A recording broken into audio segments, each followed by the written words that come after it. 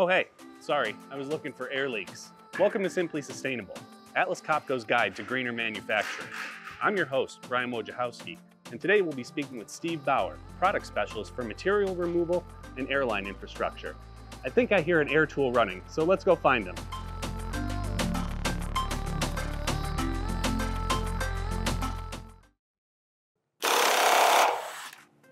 Still not hitting the correct torque.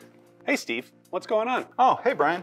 I'm just trying to get the right torque settings for this customer's Atlas Copco PTI tool. So what seems to be the problem? Well, I've checked the torque settings, the trim valve, the static air pressure, and everything seems to be okay, but I'm still not hitting the correct torque.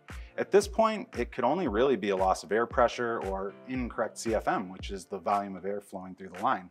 Oh, okay. Do you have any idea what could be causing that?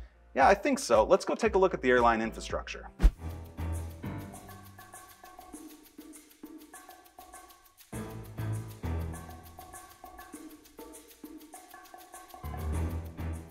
Oh, hey, I think I found the culprit.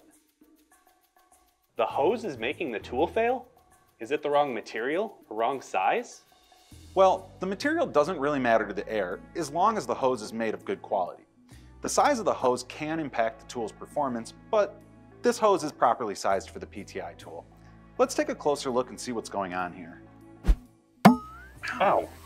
Oh, I can hear an air leak. Yeah, and as small as it is, air leaks can have big consequences, and not just what you can see with your eyes, like the tool not hitting correct torque. PSI can be adjusted to compensate for air leaks, but with that comes higher energy demand from the air compressor. Take our hole for example. On average, a 5mm hole in your hose can have an air leakage rate of about 57 cubic feet per minute from the air distribution system. To compensate for this loss of airflow capacity, 8.3 kilowatts of additional compressor power is required yearly. To put that into perspective, that's roughly $3,500 a year per hole.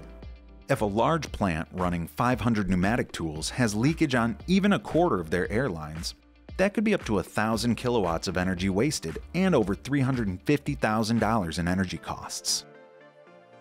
That's a ton of money and energy being wasted. Is there anything that we can do to prevent this? Absolutely. All of this can be avoided by making sure your airlines are not being bent, pinched, or otherwise mistreated, and introducing regular maintenance procedures like leakage checks into your weekly schedule. If a leak is suspected, a soap and water solution can be used to detect the exact point of leakage. You can then take necessary measures to repair the leak and in turn reduce your energy consumption and carbon footprint. Thanks for that information, Steve. Yeah, no problem, Brian. Thanks for stopping by. Wow, who would have thought that a leak that small could have such a big impact on your sustainability efforts?